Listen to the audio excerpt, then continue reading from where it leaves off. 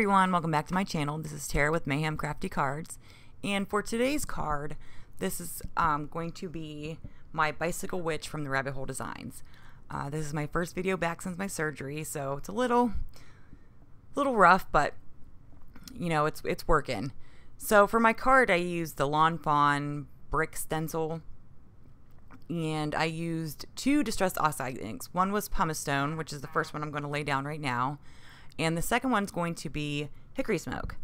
And I really like these for these types of backgrounds because it kind of gives it a grunginess to, you know, not just a basic white card. So yes, my surgery was successful. I am recovering right now. I'm sure in the video you'll see my hand where I had my IV in and it bruised just a little bit. So this is, like I said, this is the Bicycle Witch from the Rabbit Hole Designs. Is the stamp and coordinating die set that I'm going to be using. And of course I'm using my cottontail blending brushes because they just blend so seamlessly. Now I did end up zooming in a lot and forgot to, you know, zoom you guys back out. Excuse me. But after I pull up the stencil, I do like to go around the edges because I don't want any bright white spaces left on the card where the brick is. So then, you know, once you lay the stencil down, I did not think to mask, so I just made it a little road for my witch to sit on. So yes, it's very nice to get back into making videos. I made a couple cards the other day. So it's just slow and steady right now until I can get back into, you know, my good routine. So like I said, I did stamp this using the Bicycle Witch 4x4 stamp, and I used the witch and I stamped out a couple of the bats. And for my coloring, what I did is I went in with Karen markers, and I used, for her dress, I used the olive green, and I just blended that. I just took the darker color towards the top and blended it down just so it would kind of gradiate down to a lighter green. I know it looks super bright on camera, but it's not as bright as it is in real life. So that's what I used for her dress, was the olive green. And I do really like using these Karen markers, but I have to use them on Bristol Smooth because if not, they just, unless I do a wet on wet technique, they just don't want to move. So for me to use them, I do like the Bristol Smooth. And I'm just taking my my smallest paintbrush and just dragging the color out. I'm not adding anything else to it. I'm just kind of blending it down so that, you know, it kind of fades into a lighter green. And for some reason, I don't know why it looks so neon on my camera. And I did leave a couple boo-boos in. I mean, we all have them. It just happens. It's it's one of those things where just like, oh, just go with it. So I didn't leave all the coloring in. I just started with her dress. And for her hair, I used Canary. And I just went along the outline just to add that little bit of color. And that's all you need. I mean, you literally just need one little swipe of it. And you can drag it out as much as you know, as much as the paper will let you. So I just thought that you know, I've done all the witches so far, and I have not done a blonde witch. So like you can see, I mean, I barely put any color down, and I can just drag it. I probably didn't even need that much color to do her hair.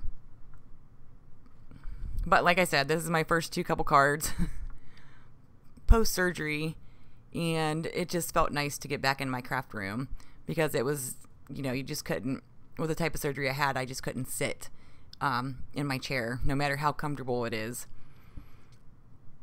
So there I have her all colored. And what I did was I used the metallic blue Karen marker for the bike, just the black for, excuse me, for her hat,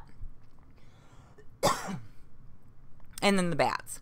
And you'll see my boo-boo, here it comes, because I thought for some reason this was a shimmer black, and it was not. So it was the Nouveau Obsidian. So I just kind of tried to fix that mistake as best as I could. And then I stamped out the sentiment, brooms are for amateurs. And I used the Versaclear Nocturne ink. I really am liking this for my sentiments. And then I went ahead and just clear heat embossed that with Brutus Monroe Icicle, which is one of my favorite clear embossing powders right now. It works out really nicely. So for everything else, like for my witch, I did stamp her out using the Ink on 3 Blackout. That's what I use for almost all of my stamps now. I mean, I do use the Versamark for most of them, but I just really like how nice and dark that Versaclear is for my sentiments. So you'll see, I did go ahead and pop all these up. I just wanted some dimension to my card because everything else just kind of seemed flat. So I did pop, I mean, from the bats to the sentiment, everything got popped up. And then I did take some more of that mix between pumice stone and hickory smoke, just so that sentiment wasn't so bright white because everything else had that gray dullness to it.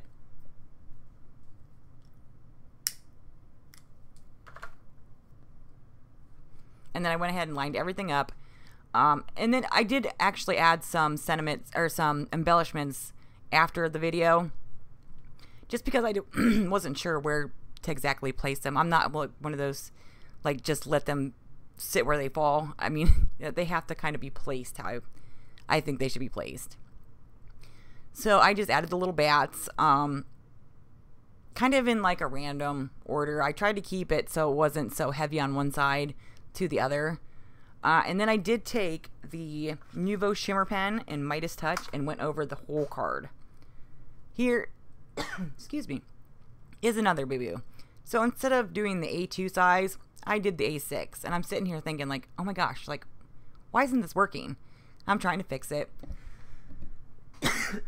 Excuse me. And then I'm just like, oh, okay, well, I did an A6. So I did fix it and do the A2 size. And it's just, yeah, top folding.